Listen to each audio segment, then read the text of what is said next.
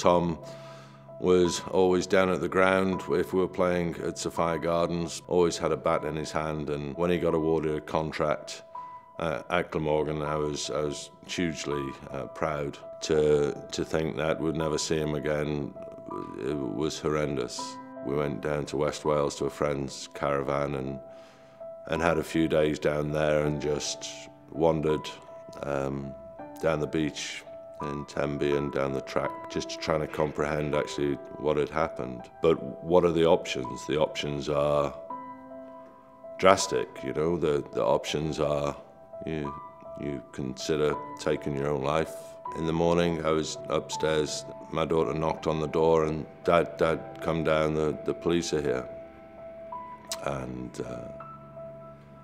they told us that there'd been an accident and that Tom was dead, and they were very blunt about it. It was on the news channel, so it was on TV, and obviously very soon everyone knew about it. He was loved by so many. He was so close, so thoughtful. You see who your true friends are, if you like, at those times, those people who are there who, I don't know, but they seem to just listen. Alcohol helped, I suppose. The effect it's had is probably, I don't know, learning to cope, I suppose, and learning to manage with what we've been through. You learn over time to deal with it. There is so much happening. It's not just about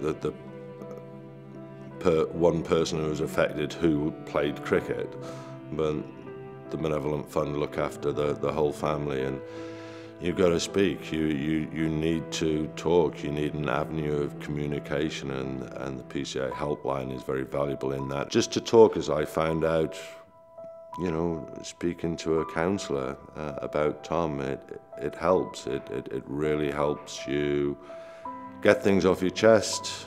Very beneficial at that time, and continues to be. You still very much have dark days, but I know that there is still, I can pick up the phone and speak to Brian should I need to. He'll be there for me. I fell out of love with cricket, but through the PCA Benevolent Fund, I got that love back. I got that want to help people again. You want to help people become the best cricketers, but also the best people they can be as well, and that wouldn't have happened without the help and support of the PCA Benevolent Fund.